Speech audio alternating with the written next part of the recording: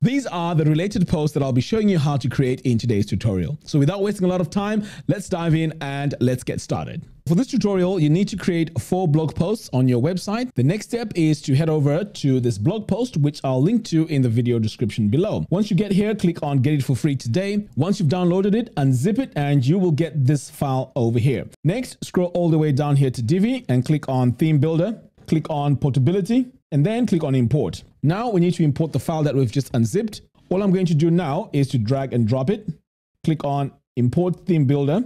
Next, I'm going to hit Save Changes. And then we're going to go into our template to start customizing it. So I'm going to click on this pencil icon.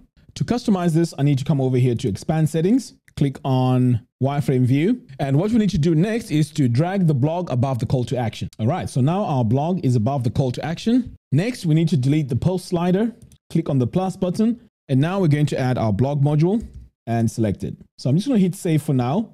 And over here on this section, we need to add a black background. So I'm going to click on this gear icon, switch over to my design view. And then I'm going to come over here and add my black color. Now I can save. It's time now to go into our blog settings and customize this. So I'm going to start with the post count. So I only want to show 3 for my related posts. Make sure you select current category. Next, over here on the content length, we need to show the excerpts, but we need to specify the length. And for our length here, we're going to set it to 150. Next, let's go to elements, because here is where we need to make sure that show featured image is set to yes. Now, the other part that is also very important is to make sure that you have show pagination selected.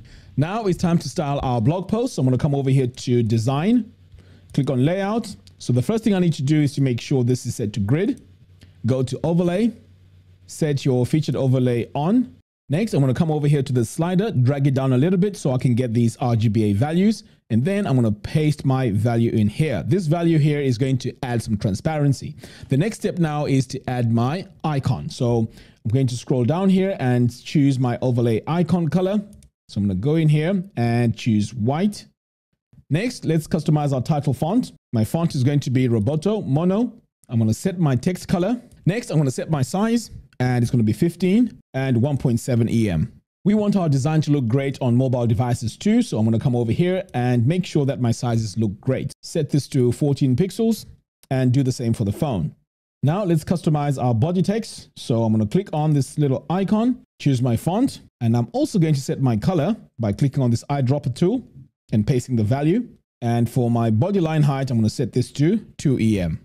Now, if you're not a fan of this meta text here over here, you can always customize it by coming back to content, clicking on elements, and you can always disable this until you are happy with how it looks. Next, we're going to come over here to pagination text, set our font here to Roboto Slab, leave the weight at regular, and also change your color. Next, we need to add a style so that our blog posts overlap. So what we're going to do is to go all the way down here to spacing and set our margin.